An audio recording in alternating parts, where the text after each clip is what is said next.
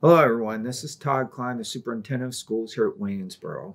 We are finishing up week 10 of face-to-face school. We have started the second quarter. This will likely be the most challenging quarter of the school year. I want to thank you so far for everyone for your cooperation and your patience. To this point, we have been very successful. We're still in school. WASD has had strict protocols in place during this pandemic. Because of those protocols, we are still in school. Nevertheless, we are in a period that is showing a spike in cases. WASD has experienced several cases over the last few weeks. A couple of reminders: please check your child and yourself daily for symptoms. If you or your child shows symptoms, please keep your child home. If someone in your household is being tested, please have your child remain home until negative result is received.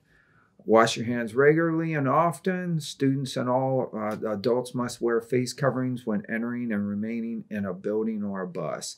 The holidays are fast approaching. Please minimize exposure risks as large groups are attending gatherings with people you are not with in your home regularly. And please understand, we know that is difficult to do at this time of year. If we follow these precautions, we can have a long and successful school year.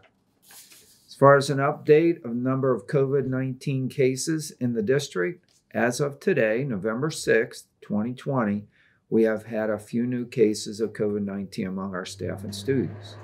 Today, again, Friday, November 6th, there were 2 cases of COVID-19 within the staff this week, and there were 3 cases of COVID-19 of students currently in the school district buildings.